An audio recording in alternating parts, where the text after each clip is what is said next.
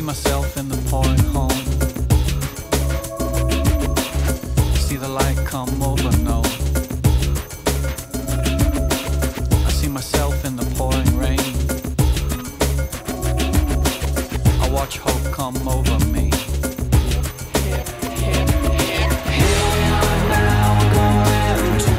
Hi, I'm Moby, and welcome to the inaugural first episode of Moby Pod. Of course, the name is a pun-ish. Is that a pun, Lindsay? Moby Pod? Or, because if people don't know, sorry, I'm talking over you and you haven't even said anything. Moby Pod, a double entendre? It is perhaps more of a double entendre than a pun, because if you don't know, a pod, a group of whales is a pod, and I'm named after a whale. So we thought Moby, or rather, okay, I'm not even going to throw you under the bus, Lindsay. I thought Moby Pod would be a good name. So if it's a terrible name, you're not responsible. Here's what I like to think of is a pod of ocean mammals with your head, just jumping around, eating seaweed. I don't know if whales eat seaweed, but do they? Now I'm so ignorant. Moby ocean mammals would. But I just had this vision of, like, when you say a pod of whales with my head on the whales, I just think of these like anxious, awkward, middle-aged whales, kind of like not even jumping around, just sort of like swimming and being uncomfortable. Yeah, same. Sounds nice. Sounds really fun. So this is the first episode. Yeah. Do you want to like introduce yourself and tell people who don't know? I mean, everyone who's listening to this probably knows who you are, but do you want to say why you're making a podcast? Partially. Well, hi, my name's Moby, and I am making a podcast because I love the idea of hanging out and talking to you, hanging out and talking to Bagel, who's currently napping next to you on the couch. She's loving this. And having the ability to talk about anything, which might be self-evident, but it's just, I love the idea of like the podcast, Moby Pod. It's potentially about everything. It's about animals, it's about politics, it's about music, it's about health, it's about ridiculous nonsense, because I'm a ridiculous human being. Just ridiculousness, direct to consumer. There's a lot of ridiculousness, but there's a lot of earnestness. Earnestness? Is that a word? Probably. Earnestity.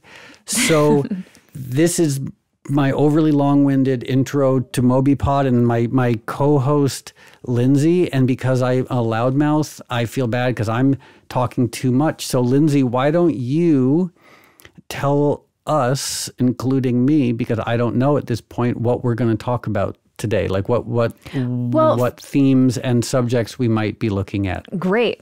Well, first of all, hi, I'm Lindsay. Hi, Lindsay. A lot of you that know who Moby is probably don't know who I am. I'm the mother of a tiny dog named Bagel, but also Moby and I are collaborators on some stuff sometimes, not in the music world, but in the making weird things world. Like we have a short film doing the festival circuit right now called Why I'm a Vegan that I think is cute as heck, and other things of that nature. And we thought a podcast would be a really fun thing to do together. And so today, what are we going to talk about? Today, we're going to talk about some music stuff. I have some questions about some of this music you speak of. Okay. We're going to talk about a little bit of politics, a little bit of things I think are funny, that I think it'll be funny to hear you talk about them. And we're going to talk about David Bowie. I really want to know some stuff about David Bowie, and I know you know a lot, and your relationship with him was really cool. And we're going to hear more about that. Okay. And then hopefully as soon as we're done recording this podcast, we'll make another one. And at some point, even though we are both loudmouths, although I might be more of a loudmouth, I'm not sure. It's not a competition. Loquacious feels correct. I spend a lot of time alone, and so on the rare occasion when I'm actually with human beings, I got a lot to say. Yeah. So for future podcasts, we'll probably even have guests on. But I'm a little wary of having guests on because I'm afraid that if we have guests, I'm just going to talk over them. And I don't want to be the host who like invites someone on the podcast and then just rambles on while they try to talk. I don't think you give yourself enough credit because I've seen you in conversation with people and you're very good at asking questions and listening and synthesizing and, following up in a thoughtful way. Well, thanks. That's kind of you to say. So I think it could go really well. Great. So without any further ado, let's start the inaugural episode of Moby Pod. Podcast commence.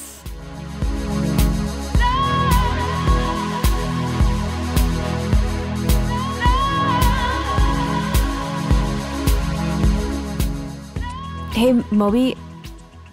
Yes. Do you know that song that's like, here we are now going to Southside? Sure. Oh, wait. You mean the song that we played at the beginning of the podcast? Yeah, with the music video where Gwen Stefani licked your head. Yeah. And you had a kind of like funny glasses on, like sunglasses.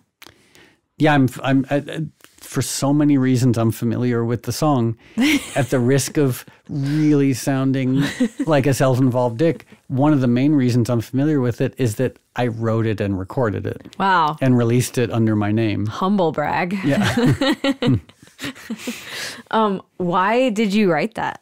Boy, oh boy. Again, this is one of the dangers of being old is I feel like I could self-involvedly talk about the story of this particular song for a year because there's so much weirdness to it.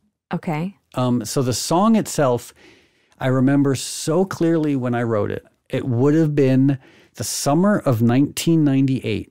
A beautiful summer. And I was making music for what I thought was going to be my last album, Play.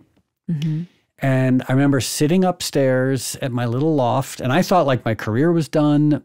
This was a dark time in my little life. Like I was battling panic attacks.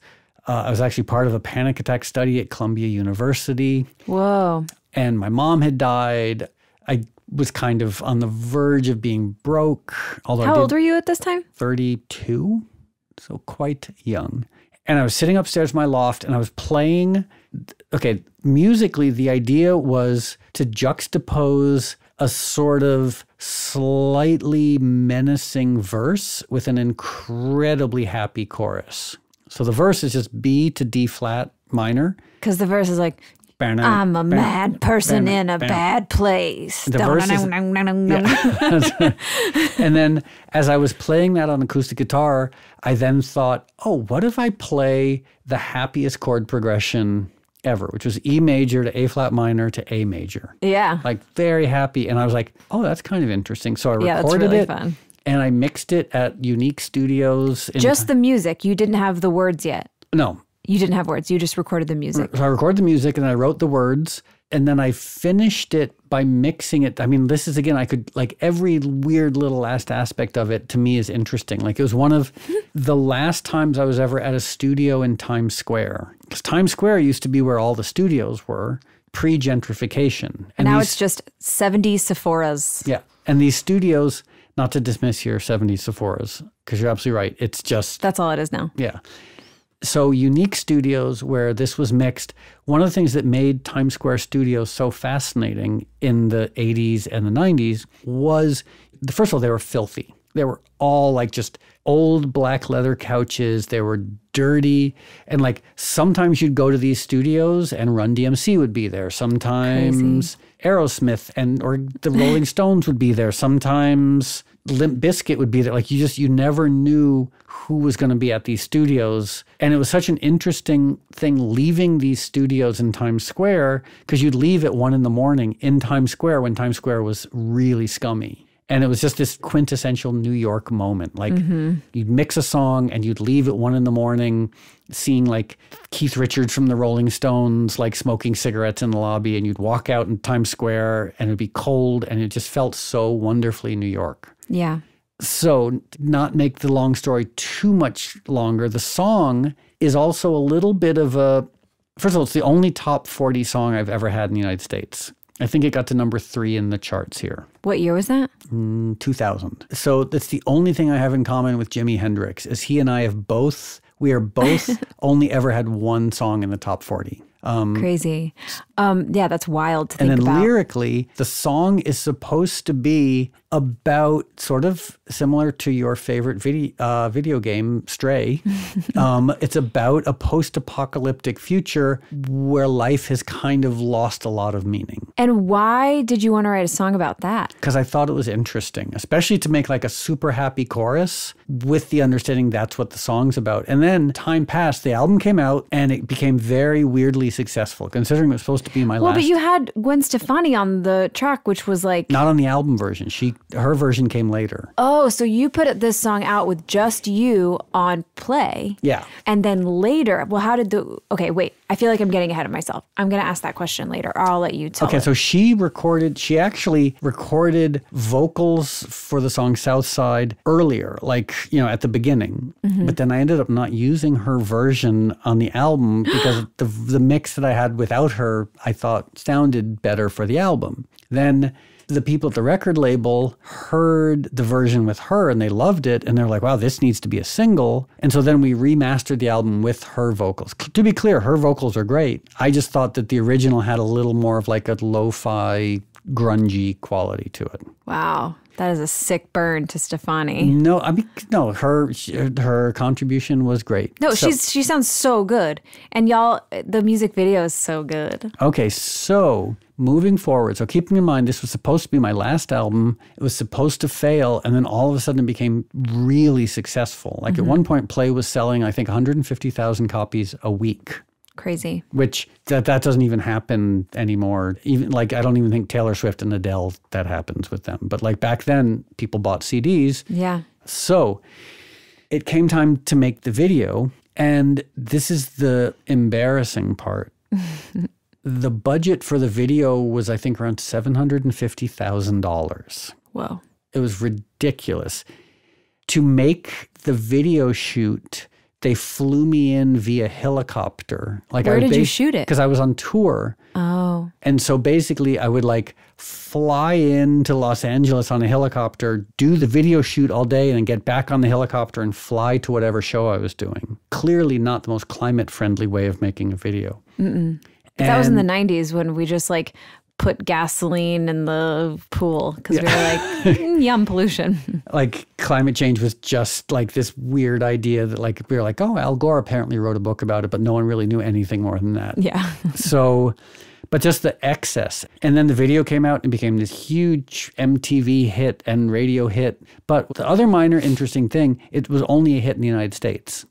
So when I played it in concerts outside the United States, that's when people would go to get a snack. They're like, play Porcelain, dumbass. Yeah, like Southside, here, the biggest song I've ever had. Outside the United States, no one knows it. Crazy. And then, coming a full circle, next year I'm actually putting out this album called Resound.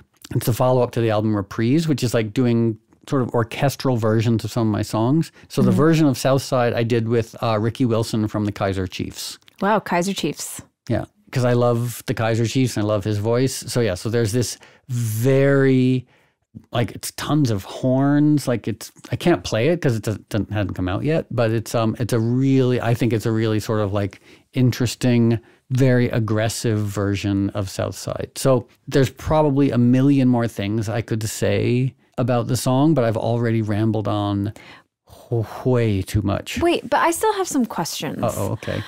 Which is like, I understand that like the apocalypse is really interesting to you, but like when you were writing it, did you have like scenes in your head of some like world that doesn't exist? Like how does that happen? Like what is the visualization? What is that path?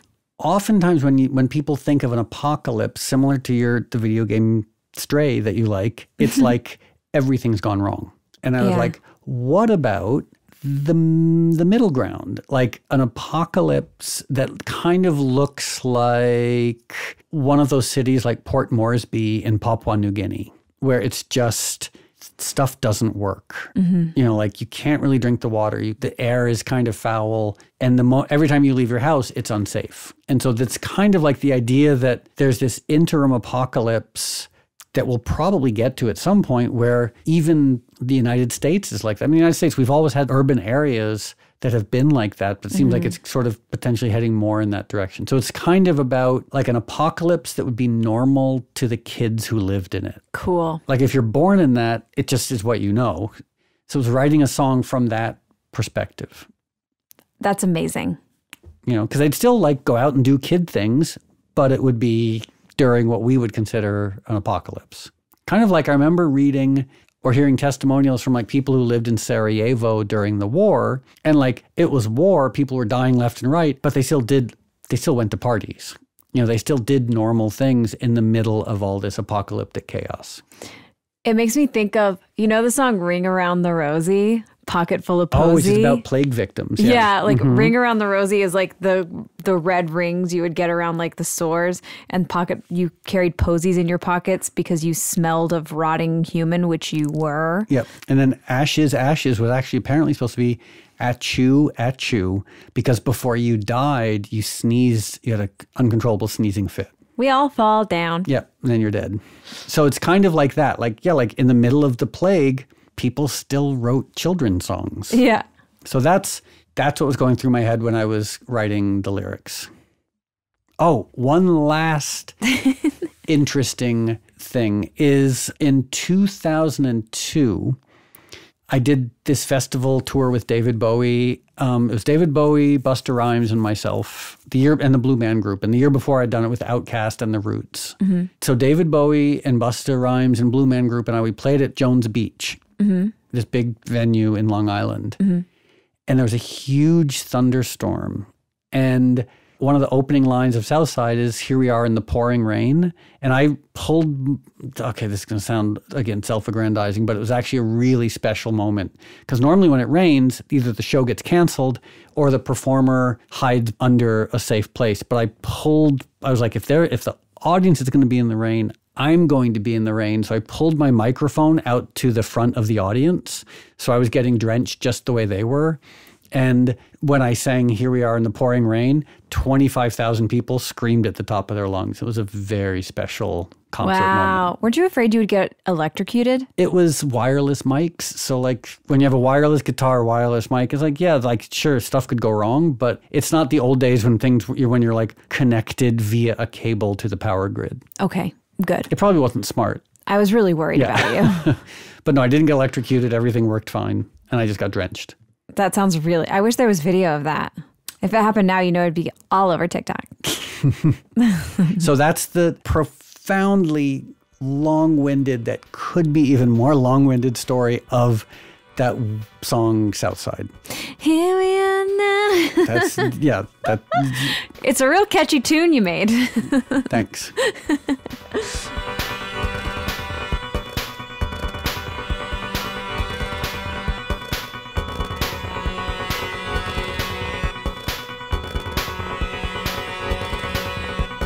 The first thing I have is a little segment I like to call Moby, Why Are You Like This? Where I ask why you're like this in regard to little things that you do. I'm not a normal person. So something that I've noticed about you that I wouldn't say I have any sort of feeling about it other than like some amusement, but occasionally concern does creep in. And that is you're an avid tea drinker. Oh, by the way, I was just thinking to myself, I was like, wow, I think you almost just described every single facet of my life. Like concern. Yeah. Okay. So yeah, I'm an avid. Like amusement with some concern mixed in there. Yeah. So I used to own a little tea company. I am an avid tea drinker. Like how many cups of tea would you say you drink in a day? I try to restrict myself. I'd say like 4 or 5. Of like caffeinated teas. Yeah. Like black tea, white tea, green tea, oolong. And do you drink non-caffeinated teas like end of day? Yes, I enjoy a pleasant herbal infusion. Okay.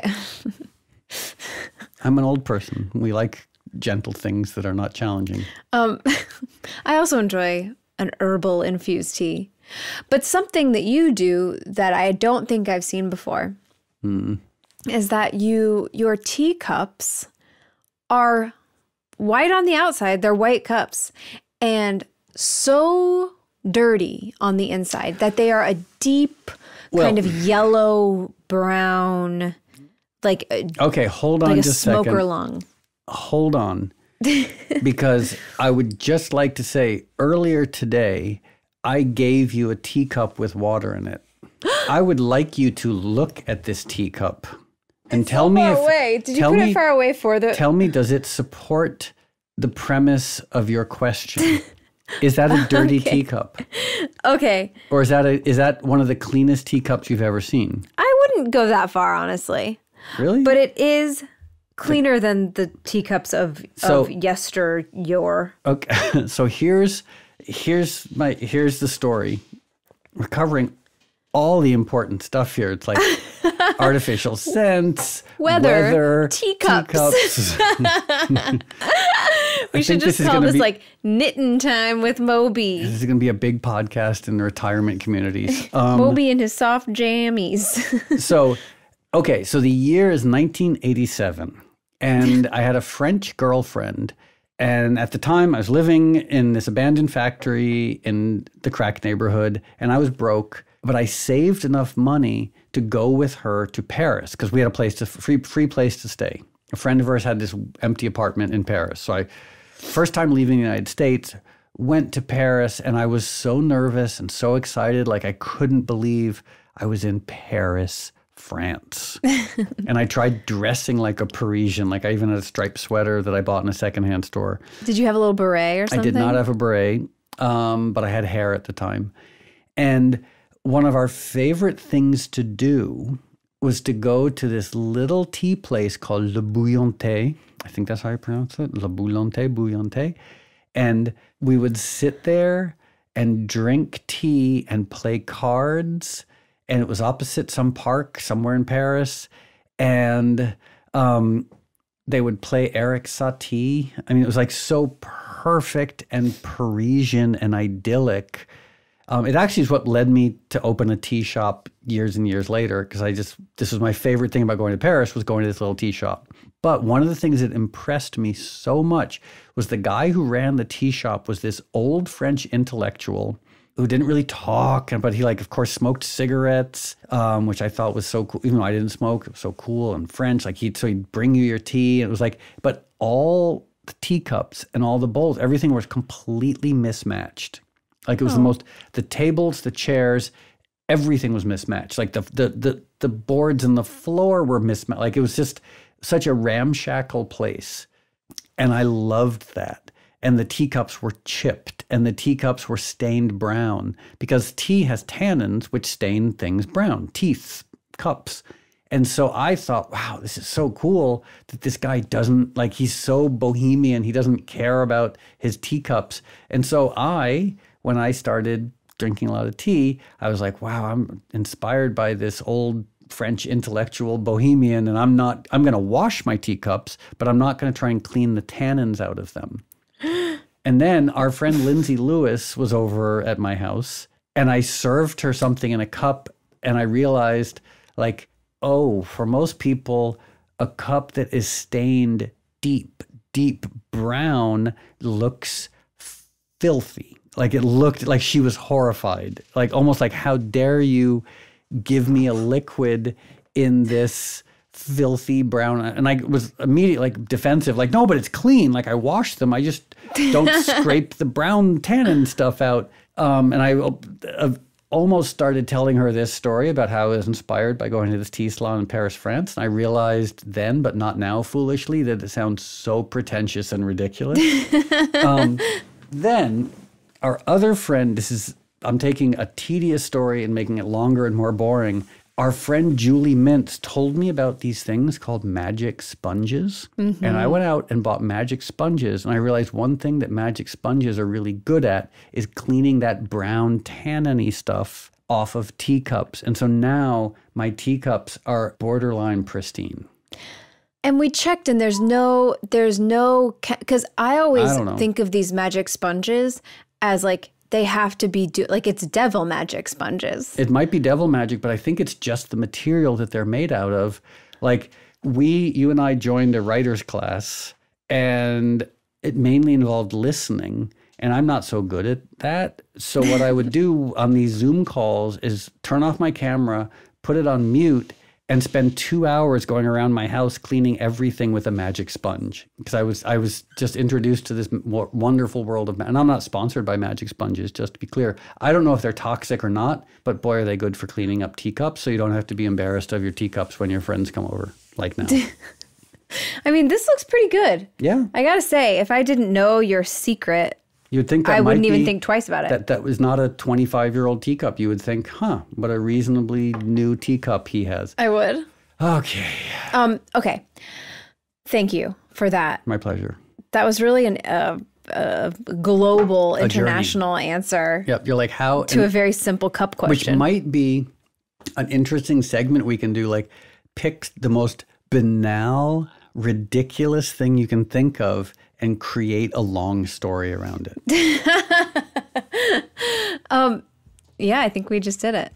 And there's plenty more where that came from, I'm sure. As an old person, boy, I have, give me anything. Give me show me a light bulb, a teacup, a weird little duck sculpture, and I guarantee you, I can tell you a long, stupid story. Or a teensy tiny baby easel. Yeah, that's for Bagel. That's the only that's story a short story.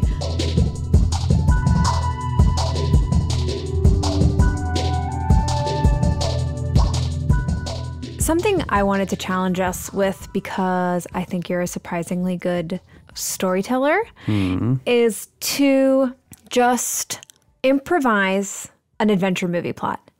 Because I feel like your best ideas tend to just come right fresh off the noodle. And so I thought that we could maybe come up with something really compelling right now. We're going to noodle some ideas for adventure movies. Go. So there's a woman who just realized that she can't dance, and she thought her whole life she was a great dancer. And she meets a guy who loves to dance and she can't. And then he breaks up with her, and then she gets drunk and falls in a trash can. And this is an adventure movie? Yeah, that's the part before the adventure. That's an inciting incident. Okay, because it does seem a little bit more like a Sandra Bullock rom-com setup. Yeah, but the breakup is going to lead her to, maybe she's going to go to Spain and learn how to salsa with a man named Darnardo. Okay. So for the purpose of this narrative, we encounter the heroine and she's drunk in a garbage can. Yeah. Yeah, that's what happens to her. And then she's like, I got to get out of here. Maybe this is too obvious and trite, but so she's in the dumpster, and like the guy comes over, and some of the people from the bar come over, and they're laughing, but then they look in and they're like, are you okay? And she's like, just leave me alone. And she stays in the dumpster too long. Like she's actually like, and maybe there's some sort of internal monologue. Maybe there's some voiceover. She's talking to herself. She's like, I could get out of the dumpster, but why? Could she be like a little bit like disgusting Cinderella inside of there, where like maybe some animated or like animatronic rats come up and she like can talk to them about what's going on for her? And she's like, yeah, I got no reason to leave. So she stays in the dumpster, and eventually she falls asleep in the dumpster because she's very drunk. She was too embarrassed to come out of the dumpster. Yeah. She was trying to wait for everyone to go away. Yeah, she's like, I'm just waiting. I need a blank slate. I need to leave. So while she's lying there, a crime happens nearby, and someone runs by the dumpster and throws a briefcase or a bag into the dumpster, and the bag contains something. Money and classified government documents from Mar-a-Lago. Or let's say the bag contains, the bag is empty, but it's a really nice bag. No, it has to have something in it. Maybe vials of Hold on, poison. We're gonna. So the bag is empty, but it's a really nice like Chanel Coach type bag. And so she's like, that's weird. But like we see the backstory of like some guy is like clutching this bag. He's being chased by serious bad guys. He throws the bag in the dumpster. He keeps running. He gets hit by a bus or gets shot, or somehow he dies. And she just thinks like, maybe my night's not so bad. I've just found this great bag. Yeah. And so she gets out, stumbles home with her new bag, goes to bed, wakes up, smells like dumpster, is like she's like reliving the night, And then, but when she relives the night, she's like, oh, well, it wasn't all bad because I got this cool bag. Turns out the bag is the secret, meaning like the material it's made out of or something. It could either be sewn into the lining of the bag, or it could just be the material of the bag could be imprinted with something. Okay, I like it. Like codes to a detonator or something like that. Okay, so the big question is, what does the bag contain? Or what is the bag? And I would love it personally if it's something that we didn't expect. Okay. Because like, it could easily dinosaur DNA. Yes, like some sort of like the encoding of some unknown type of DNA. Or if I was to like raise the stakes, it would be something that ends an industry on Earth. Like a recipe, like maybe it's some sort of code for building cold fusion. Because if there was actual cold fusion energy, the world's economy, Saudi Arabia, Venezuela, Russia, Brazil, all these countries that rely on selling oil and petroleum products, they're out of business. So like if you come up with a recipe for actual cold fusion, you will get assassinated within like a second because the most powerful people on the planet will cease to have money if there was viable cold fusion. Okay, let's go with cold fusion purse. Or okay, let's say this is some sort of, it's an energy secret and it's hidden, like the purse is somehow, it's encoded within this purse. Okay, so then she goes out into the world. She's using her purse. Using her purse like she has no idea what it is. Then the question is, how do we reveal what it is? Well, I think that maybe she gets spotted with the purse. They start chasing her. They get her. They attack her. But then like other secret people come along and they're like, we'll rescue you, but you have to play by our rules. You're going undercover now. And then it all comes together in the final thing where the guys that are helping her and the guys that are looking for her are all at a soiree in Ibiza where they've escaped to, and she has to act like she's the character, but the character that they created that she's embodying is an incredible dancer. Okay. I'm okay if we, in the interest of brevity, just sort of leave it at that for now. And like, let's maybe in future episodes we revisit that. Yeah, this can just be the movie we're constantly creating. Honestly, I mean, I like that idea, the sort of every episode we step back into the movie. Yeah. You know, step back into the magical story. And the story can just be called A Dancer's Bag. Yeah, how can anyone resist that?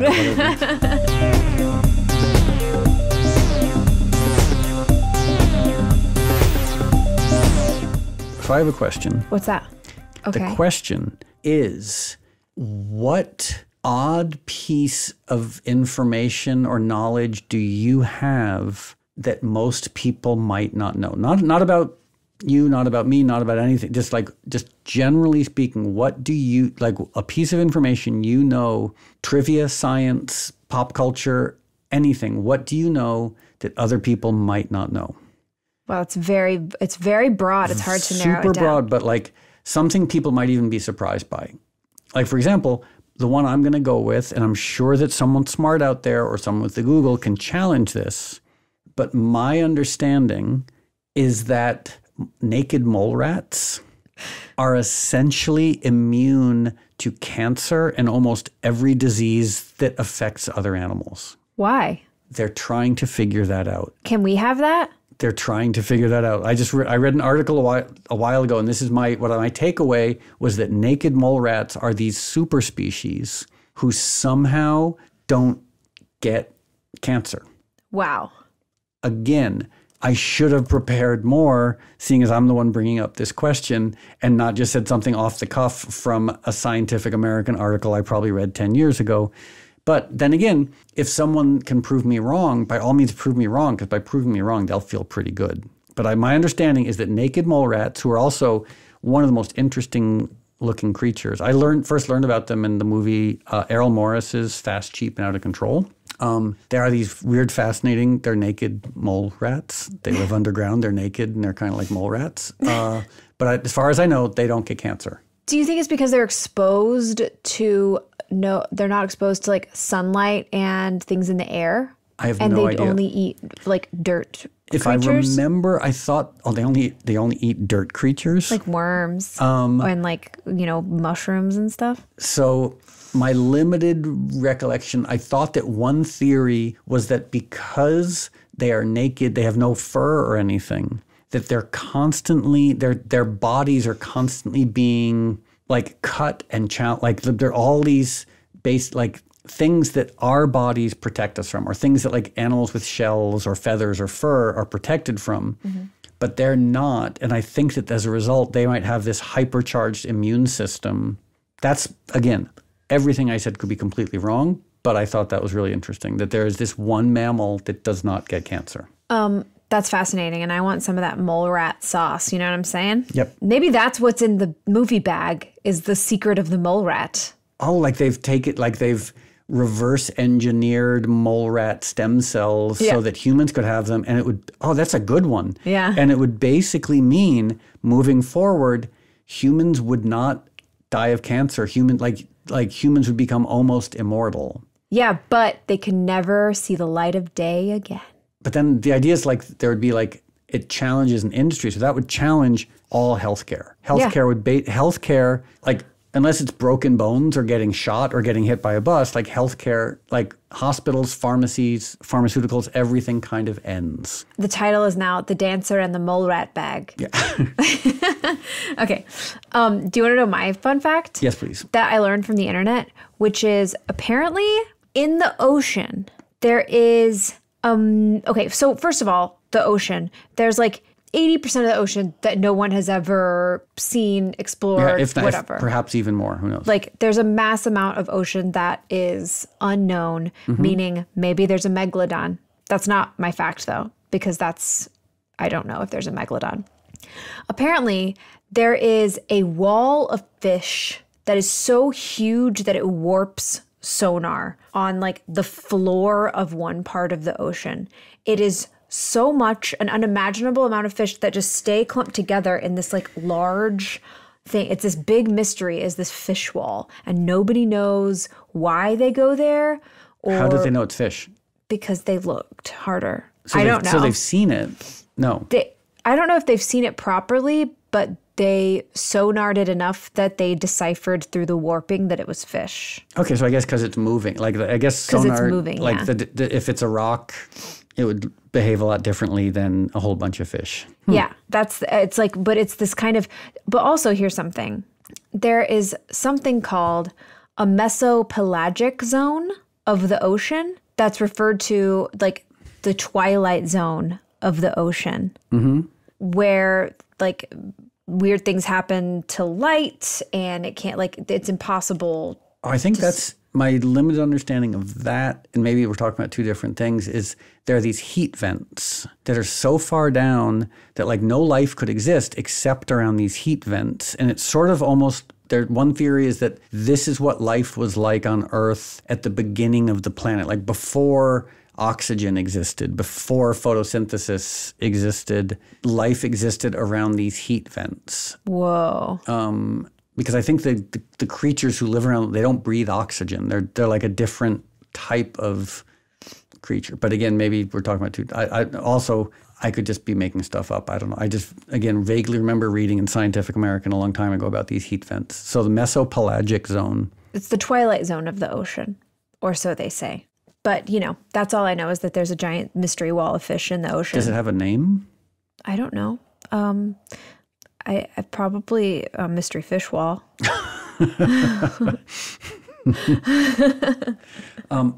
Okay, so that's my one thing. I love, like a couple of years ago on my birthday, in lieu of presents, all I asked people was to tell me something I didn't know. And clearly there's a ton, meaning there's a lot of stuff I don't know, but I love facts things that I've never heard before. Good to know. Like, isn't it interesting knowing that as far as we know, naked mole rats don't get cancer? Yeah, it's incredible. Yep. I love to know that. So now I want one.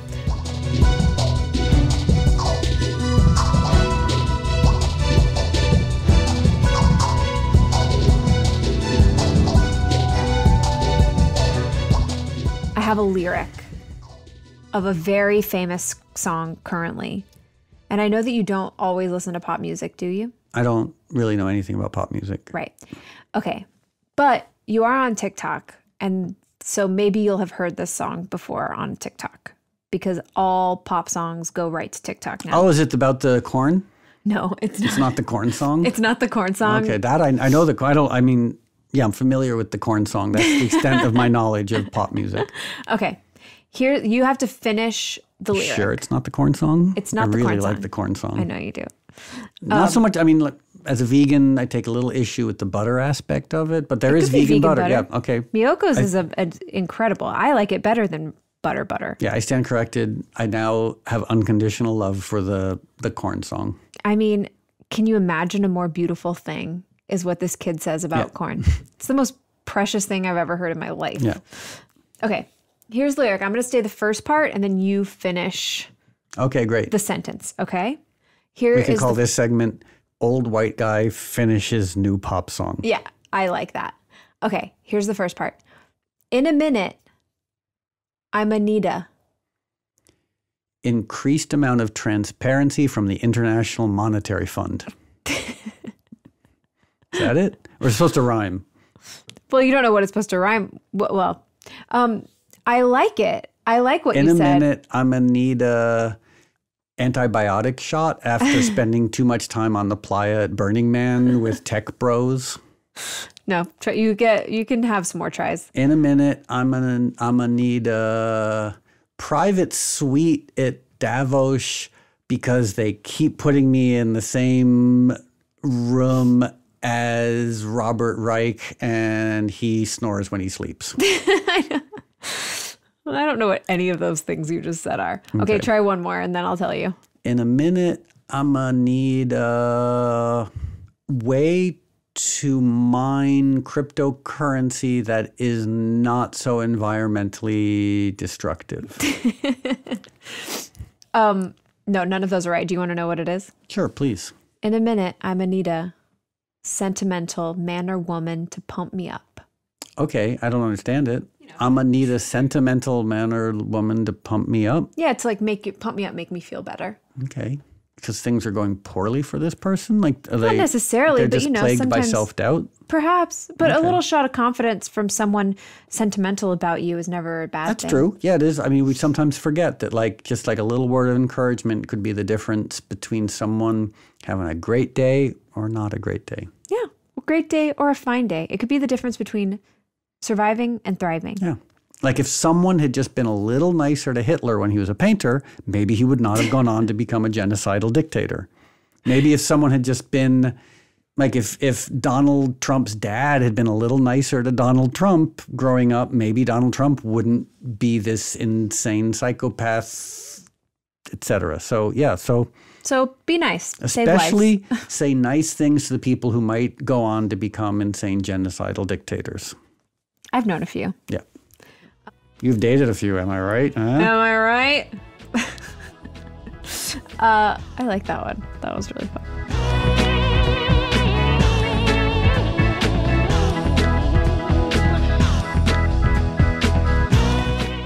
Okay, so what are we doing? We're making up a song. Oh, okay. Probably about the naked mole rat. Really? Yeah. I feel like people don't wax poetic about the naked mole rat quite enough. Maybe a good lyric is, can't get sick. How about we start, we can move on to, can't get sick is a good start to the chorus. Yeah. Could it be like a story song? Like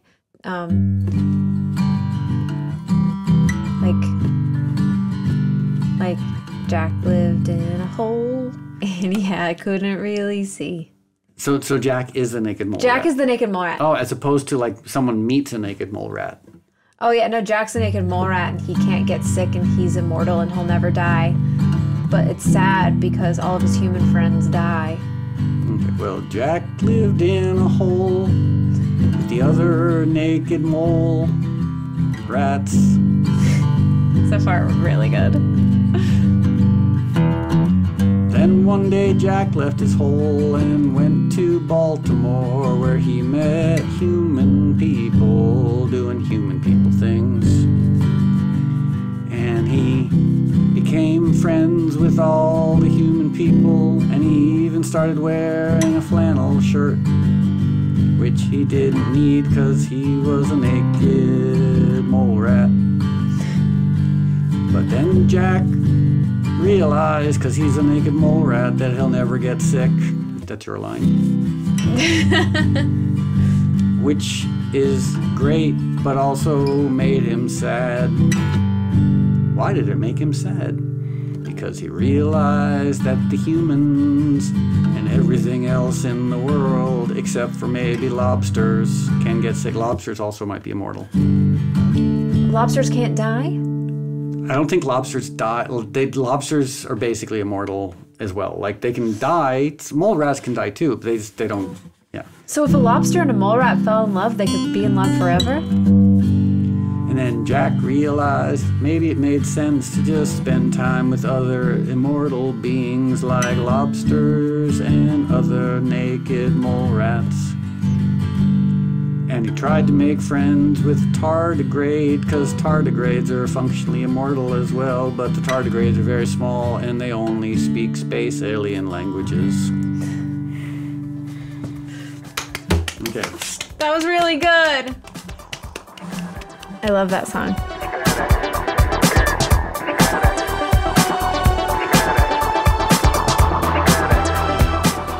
Okay, will you do me one huge favor though? Because I love this. Because you have a lot of like little short stories of crazy time in New York. And will you just tell one story? Okay. So towards the end of my drinking, I started doing a lot. I had always enjoyed drugs, but I was mainly just a straight up alcoholic. You know, and towards the end of my drinking, I was having around, I guess, like 15 to 20 drinks a night, sometimes more, and doing a lot of cocaine, a lot of Xanax, a lot of Vicodin, like whatever I could get my hands on. And one night, my friend Cynthia and I were in this bar that's no longer there called Max Fish. And it was this bar on the Lower East Side that something was always happening there. Like, you could go there on a Sunday at 3 o'clock in the morning and it would be crowded with interesting people. And so I used to go there all the time. So it was a Sunday around 3 o'clock in the morning. It was pouring rain outside. And I went to the bathroom, and the bathrooms were disgusting. Like, when you think of a disgusting dive bar bathroom, it's the Max Fish bathroom. Like, so horrifying. Especially imagine 3 o'clock on a Sunday morning. Like, no one's cleaned this in a few days. Like, it's, you know, and so it's disgusting. And as I was peeing, I looked down, and in the corner of the bathroom floor, there was a bag of drugs. And I picked it up and I brought it back to Cynthia. And I was like, I just found this in the bathroom. And she was like, what is it? And I was like, I have no idea. And so we invented this game called Drug Roulette. And we said, we're going to do this entire bag of drugs, but we don't know what it is. The entire bag? Yeah. What, was it like a powder or pills? Yeah, it was like white powder. Okay. And so we basically did, I don't know how, 12 lines, 12 like big thick lines of whatever. It turns out it was like some sort of speed.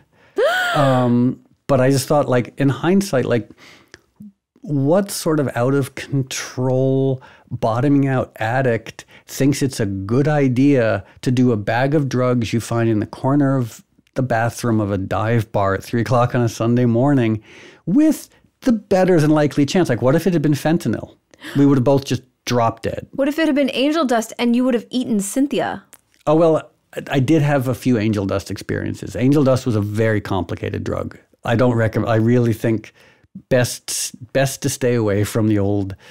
I had some very unpleasant real hallucinations on angel dust. Did you eat anyone? Did not eat anyone. I did not feel compelled to eat anyone. I didn't feel compelled to throw myself off the roof of a building. But angel dust, I was very happy to never do it again after doing it a few times.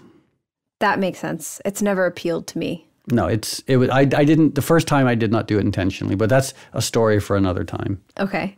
But yeah, so the drug roulette of doing drugs that we found in the corner of a bathroom of a dive bar at 3 o'clock on the rainy Sunday morning. That was, in and of itself, maybe not that dramatic, but just the idea that we were both kind of like, yeah, worst case scenario, we die. Big, who cares? It could be a fun movie called Speed 4, Dive Bar Bathroom, where you do speed and then race each other down the street on foot. To the Narcan down the street. Yeah.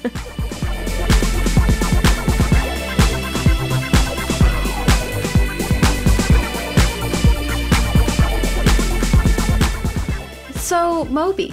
Yes.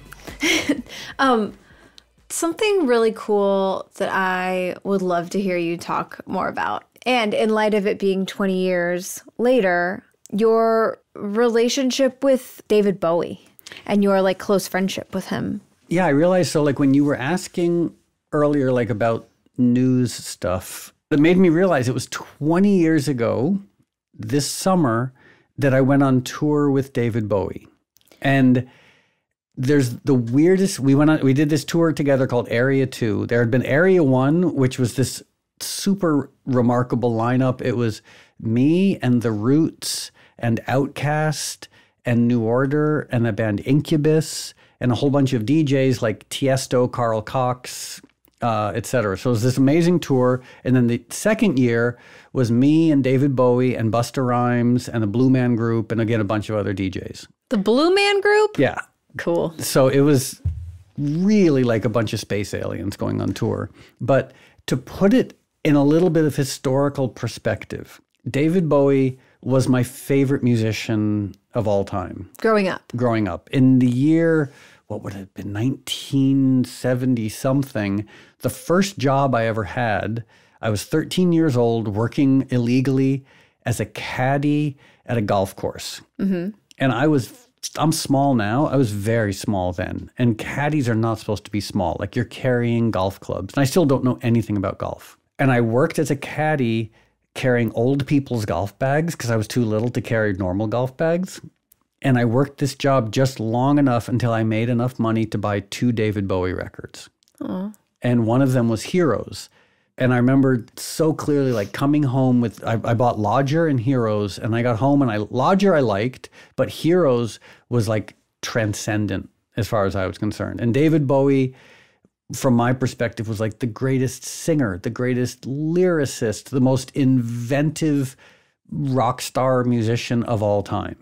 You know, he helped invent new wave. He helped invent glam rock. Like he helped invent so much stuff. He invented ambient music with Brian Eno. And I just revered him, as did everyone, and loved him. And then in 1995, I met David Bowie. He was on tour with Nine Inch Nails, and they had a party after their show at the Meadowlands in New Jersey. And someone at the party said, "Would you like to meet David Bowie?" And I was like, how is that even within the realm of possibility? Like, I'm a nobody, and you're asking me if I want to meet a demigod. And I met David Bowie, and what do you think? First meeting of David Bowie, what did we talk about? What was it? Just guess, like, of all the things, like 2 musicians, 2 people interested in art and culture, 2 potential space aliens. What are they going to talk about when they first meet? Probably like... If your answer is real estate, you are correct.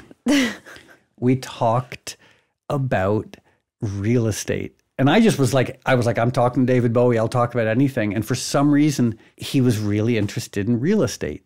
And so we talked about real estate. Where? Was he like just looking to buy or something? No, just generally. He was like, oh, and I think I might have even blurted out, like, I had this tiny little cabin in upstate New York. And I was like, oh, I was just at my cabin in upstate New York. It was like this place that had no heat, barely had running water.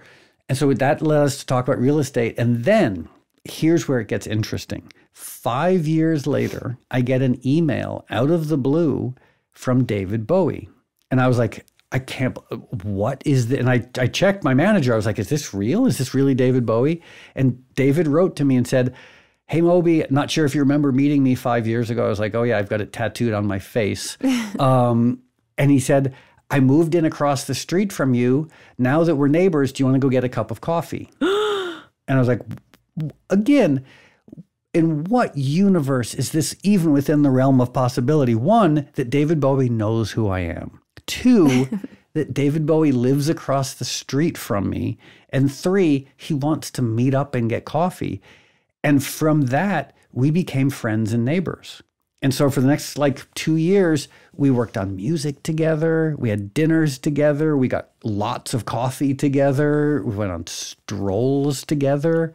And then in the summer of 2002, and at this point, David Bowie had retired from touring for health reasons. But in the summer of 2002, I said, oh, well, I'm going on tour with Blue Man Group and Busta Rhymes. And David said, oh, that sounds like fun. Can I come? Stop. And I was like, okay, so once again, sorry to repeat myself, but there is no universe in which David Bowie and I meet. There is no universe in which David Bowie and I become friends. There is no universe in which, as friends, we go on tour together. But I've left out the single weirdest detail. What? Well, first of all, I mean, all this, I still can't believe that this happened. My favorite musician of all time, we became friends, neighbors, we went on tour together. He only had one condition for us going on tour together. What? That I be the headliner. So David Bowie, the greatest, most successful musician of all time, insisted that I go on last and he go on before me. Why? For the funniest reason, because he wanted to leave after his show and not sit in traffic. Oh my God. So that's he was you now. And so he basically said, he got paid more. He was definitely the real headliner.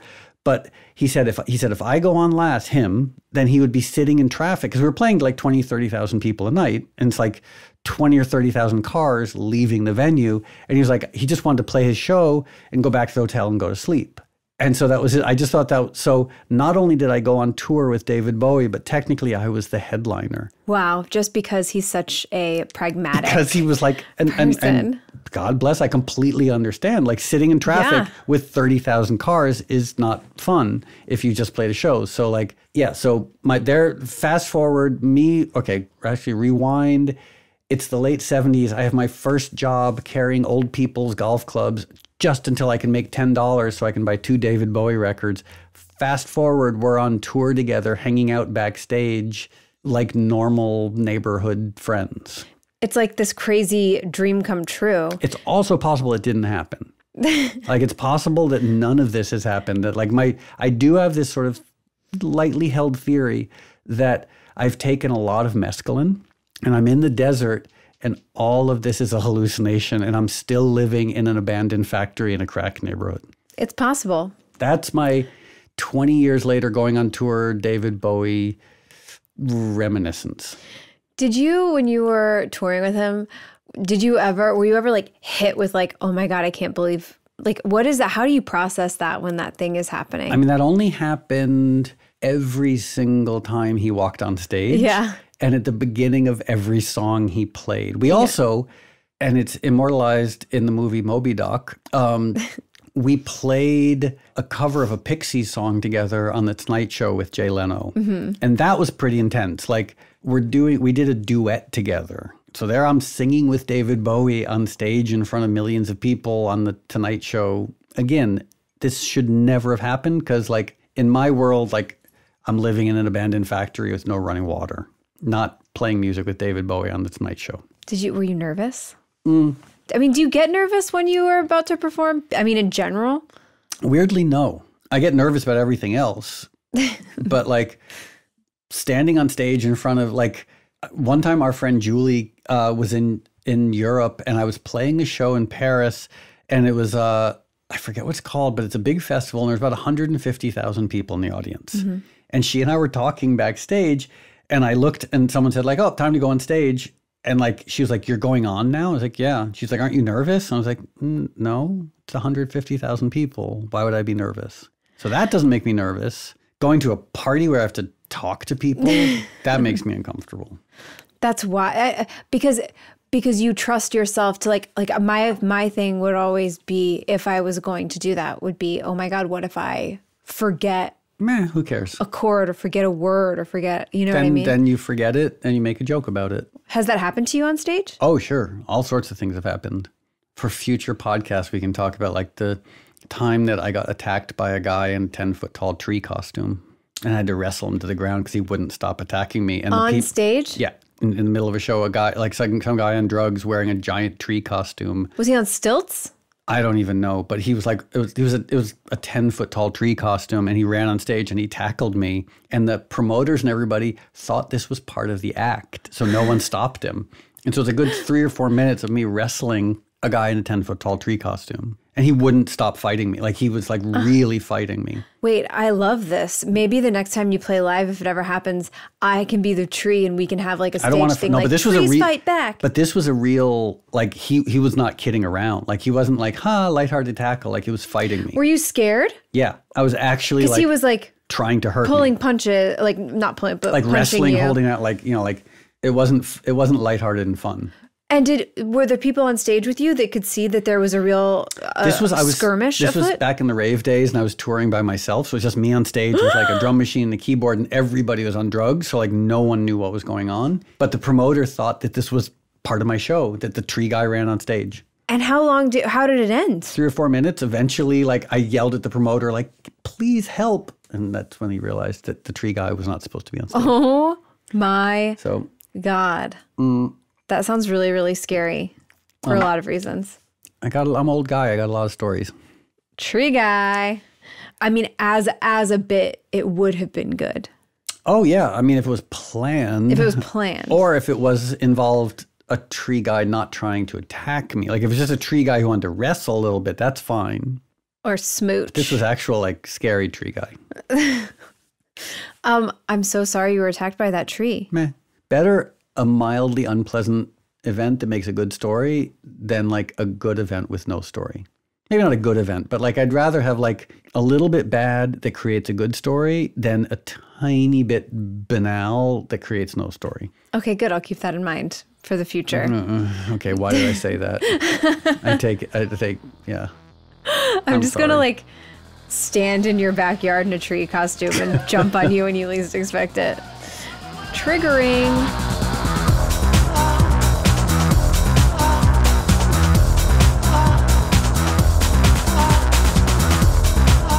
Okay, I have a fan mail here. Okay. Jackson from Texas says, loved hearing When It's Cold, I'd Like to Die on Stranger Things. How did you come up with that song? Okay, well, hi, Jackson from Texas.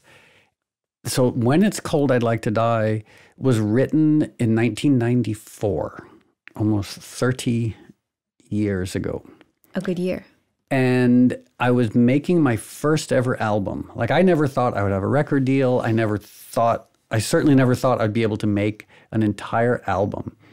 And I wanted the album to sort of be almost a kitchen sink approach to making an album. Like my managers wanted me to just make a dance album. They're like, people think you're a dance artist, make a dance record. And I was like, yeah, but I want there to be punk rock songs on there. I want there to be classical pieces on there. I want ballads. And one of my favorite bands of the 80s was this obscure experimental indie band called Hugo Largo. And the singer from Hugo Largo was a woman named Mimi Gazy. And so I was like talking to my managers and I was like, do you think Mimi Gazy would be interested in collaborating? Like she's just got this amazing voice. And so she sang 2 of the songs on my first album called Everything Is Wrong. And one of them was When It's Cold, I'd Like to Die. And the version that was in Stranger Things, the version that's on the album is this very minimal, just strings and female voice. Mm-hmm. And I remember playing it to my managers and they were like, at first really confused by it because they're like, there are no drums. And I was like, yeah, I know. And they're like, but there's no drums. Like, this isn't a dance track. This isn't even really an electronic track. Like, what are people going to think? And I was like, it's a beautiful song. Like, I don't really care what people think. And what was so interesting is a lot of people gravitated towards that. And then the very last song, God Moving Over the Face of the Waters, became a lot of people's favorite songs on the record. Mm-hmm. So When It's Cold, I'd Like to Die, we could never really play it live because it's so minimal, so austere. But then it was used in The Sopranos as well. I don't want to have a spoiler alert, but there's a very emotional scene in the show The Sopranos when It's Cold, I'd Like to Die features. Mm. And I didn't know it was going to be used in Stranger Things. So I was watching that last episode of the last season, and all of a sudden it started playing, and I was like, what is this? And when you license a song to a TV show or a movie, you never know how they're going to use it. Right. Like I licensed a song to the Val Kilmer movie, The Saint, and the song plays in a cafe while a car is driving by for approximately 2 seconds. Like you don't even know it happened. Like that, and that's a lot of times when you license music, that's what happens. Like it's barely in there. But then every now and then there's something like Stranger Things where like they basically played the entire song during one of the most emotional moments of the entire series. And I felt like I was getting choked up. Other people were texting me saying they were crying while they were watching it. So to Jackson's question, how it came about was the song itself is actually really simple. It's only 4 chords. Can you do it? I can. I have a guitar. Okay, so it's really, at its most simple, is just the opening chord, C chord, to G major, F major, A minor,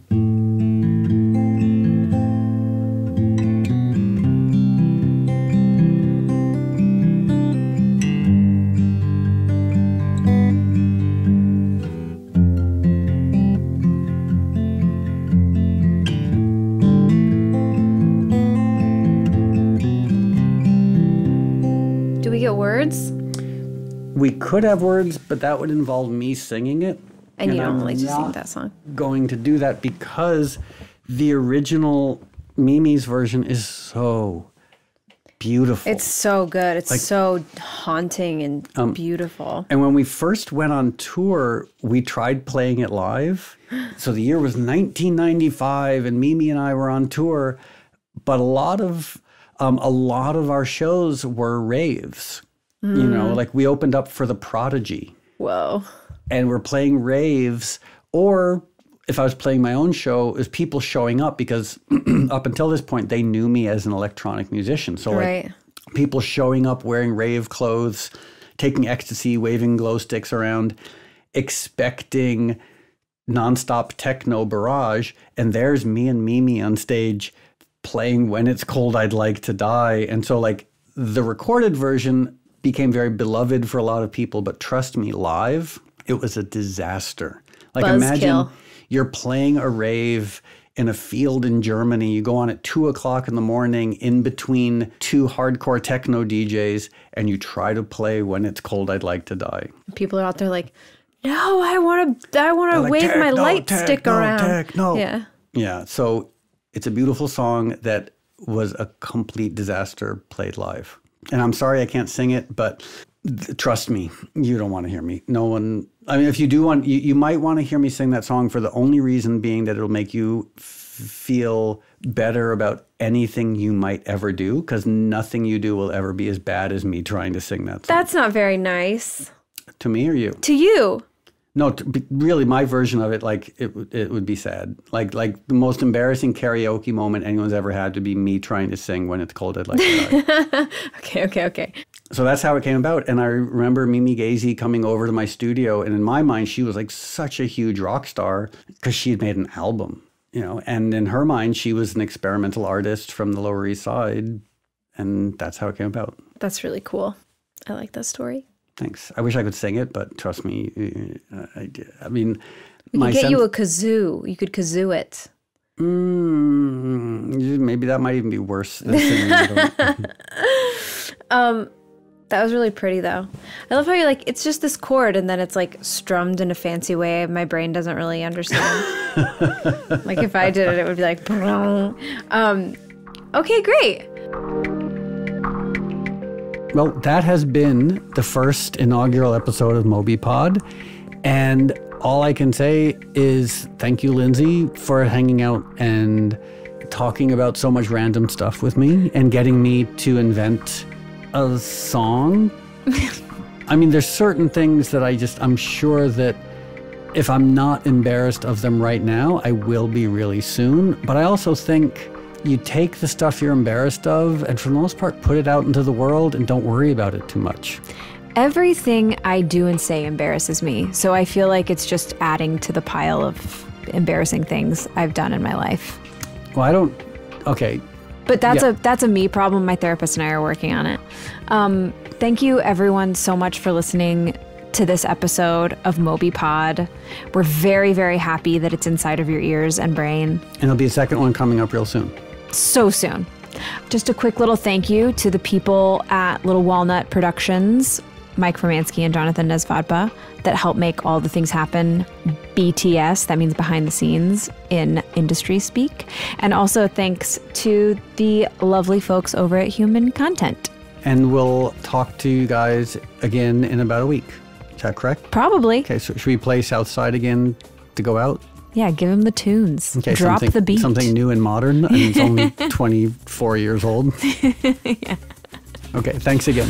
See myself in the pouring home. See the light come over, no.